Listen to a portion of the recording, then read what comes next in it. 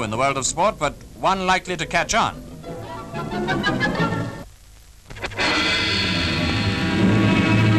Corunna was only one of many destroyers taking part in the combined home and Mediterranean fleet exercises, first of the kind held since the war. It wasn't just a fair weather cruise in the Mediterranean, as you see.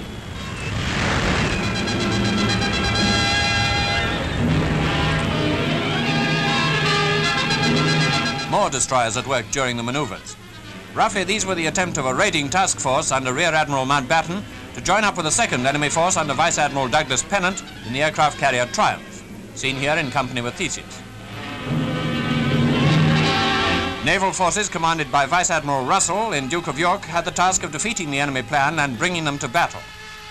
The aircraft carrier Implacable took no part in the engagement, but the Commander-in-Chief was on board watching the exercises. And in any case, pilots and aircraft, which included Firebrands and twin-engine Sea Hornets, were kept pretty busy.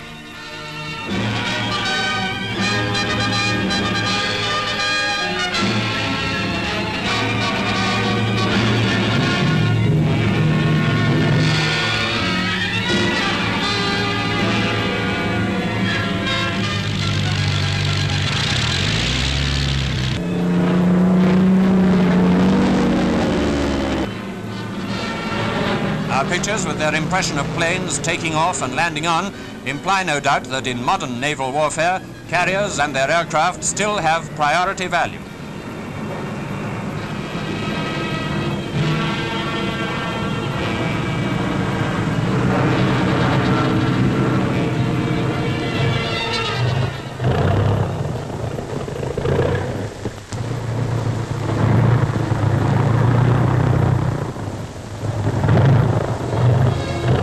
The C&C home fleet, Admiral Sir Roderick McGrigor, had occasion to transfer to the destroyer Agincourt.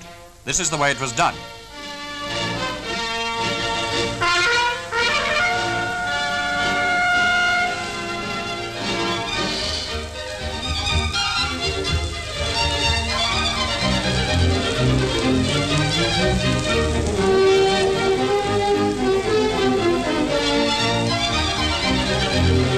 Safely on board, his flag is hoisted to be worn during his stay in the destroyer. Altogether, it must have been as satisfactory to the Royal Navy, as indeed it is to the people of Britain, to have sizable fleets at work again. Our final view of the exercises shows warships returning to Gibraltar.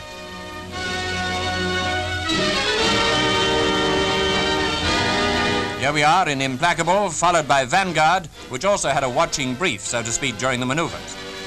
As for the harbour at Gib, that was a fine sight, with 2 battleships, 7 cruisers, 3 carriers, and many other ships in port.